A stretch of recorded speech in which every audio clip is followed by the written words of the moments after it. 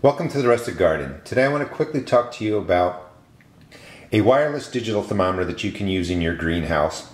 Real quick, standard thermometer. This was $2.98 at Home Depot, and you can obviously see the temperature is about 66 degrees down in my basement.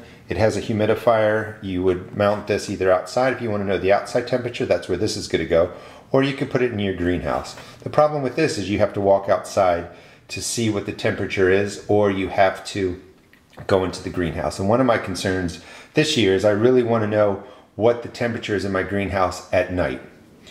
On a side note, this is a digital meat thermometer. I don't know if you can see the temperature, but that's 67.6 degrees. I'm going to use this for a project that I just completed. I built a solar can heater, and this is going to be used to show the output of the heat coming out of that.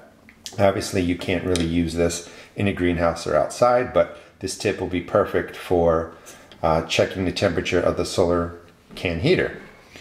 This is the device that sits in your house. It's your display, and it will tell you what the indoor and outdoor temperatures are. So this sits in your house wherever you're going to be able to see it regularly. And this is the sensor that goes in the greenhouse, or would go outside if you want to know the outside temperature. And what I bought was an AccuRite backyard weather thermometer. It's wireless. It's good for about 150 feet, so you can put this 150 feet away from the display, and it will tell you what the temperature is outside. And then this unit itself will also tell you what the temperature is inside, and it also gives you highs and lows. Now obviously the sensor is sitting right there, so the indoor temperature is 67 degrees, the outdoor temperature is 67 degrees, and this is just going to sit in my house.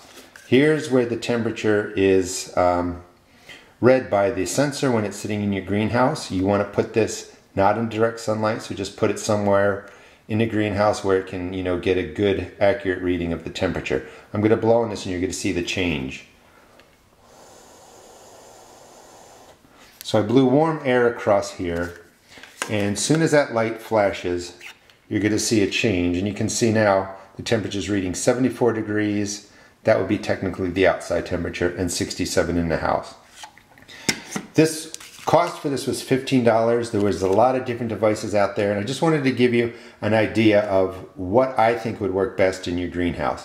Now you can sit in your house, you can see what's going on in there, you can decide if you have to, turn on your heaters if you have greenhouse heaters, and just generally get the information you need without having to keep going outside and looking at a thermometer like this.